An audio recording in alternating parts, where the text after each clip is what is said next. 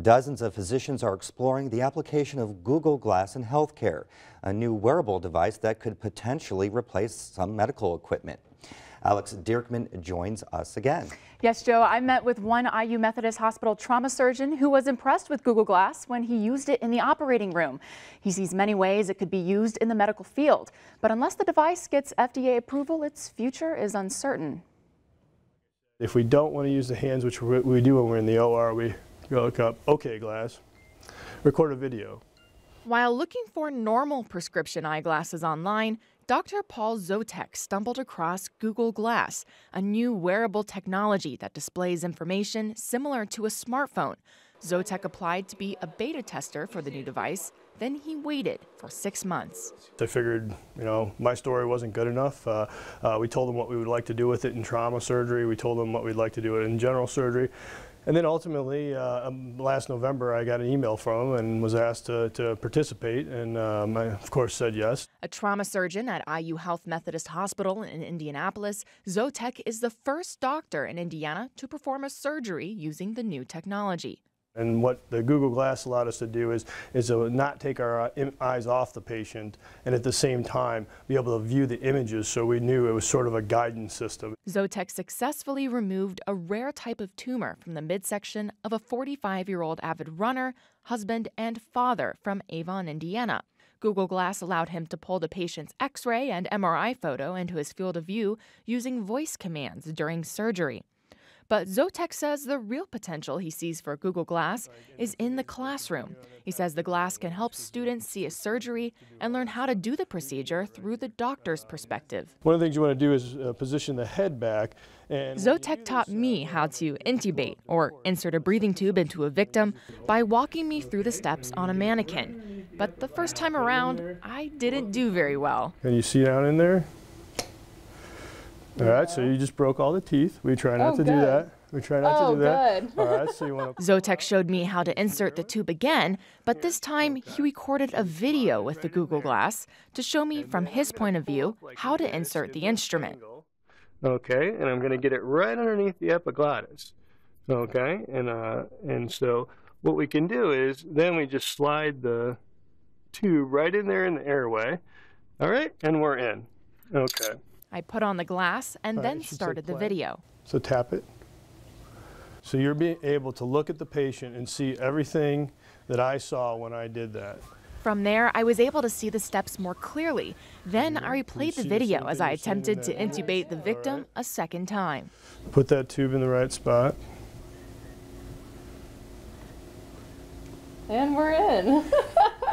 Commands this way too. Emerging technology specialist for the University Information Technology Services at Indiana University, Nita Chris Perez, says Google Glass can also be used as a live feed video communication tool. One of the things Glass can do is you can communicate with people, basically take a video call, and the person at the other end gets a feed of what the person wearing Glass sees. So from that first person perspective with the camera. With those capabilities, she says it could even be used on the scene of an accident. If they were on an emergency run, if they're an EMT, they can have someone give them advice on the fly in this really high stress situation. They can have a backup doctor help them, help guide them in handling the patient. So that if I'm a physician sitting back in the at the level 1 trauma center, I can actually see the accident or the wreck or whatever it is on the scene. I can help direct the resuscitation from the time that the EMS arrive on the scene all the way until they get to the hospital. But the future application of Google Glass in healthcare lies with the Food and Drug Administration. FDA regulations determine what is safe for humans. The FDA hates using ordinary purpose technologies where human contact is involved. Tablets and smartphones are used in general patient care. You might have seen one the last time you visited the doctor. But thus far, all uses of Google Glass in surgery have not been without backup medical equipment being at the ready. Okay, Glass. Increase SIVO 2%. But Kate says Google is in conversation with the FDA on a number of products, and major medical equipment companies like Philips are exploring practical applications compatible with the glass that could replace medical equipment, making the delivery of care easier and much smoother. Jack Jager joins us now. He's the director of the Rural Health Innovation Collaborative Simulation Center. Could you tell us first briefly about what the center is and who makes it all up? So the center is a collaborative between multiple partners, including Indiana University School of Medicine, Indiana State University, Ivy Tech, and Union Hospital. Our center has a lot of different kinds of students, ranging from medical students, nurses, physician's assistants, even athletic trainers and exercise science majors. So we have a wide variety of kinds of students that utilize our facility. And you brought a pair of the Google Glass with us here. Can you talk a little bit about how this is helping students? Well, what Google Glass does for us is it gives us a first-person point of view way of educating our students. So in our simulations, we have patients and family members and then the care providers that go in and take care of them. And any one of those people could be wearing the glass during our simulations. It could be the patient, so we can see what the patient's seeing when people are taking care of them. It could be the student who's looking around the room and trying to visualize what's important. And immediately following simulation, then we debrief them and they watch the video that they have just taken care of, done. And they get to see what that person particularly thought was important during that simulation. How valuable is something like this? Well, it's really a tremendous tool for us. I see lots of different applications that we haven't even thought of really yet. It really is a tool that's going to provide us a way of getting inside our students' heads and seeing what they think is important. Are there any plans to expand the use of the Google Glass? We're going to use it in all kinds of different kinds of simulations, mass casualty disasters where we take our simulators out on the road and do like a plane crash disaster, things like that. And so having it in that situation would be very exciting for students to see too. Well, where's the future of the Google Glass in terms of healthcare?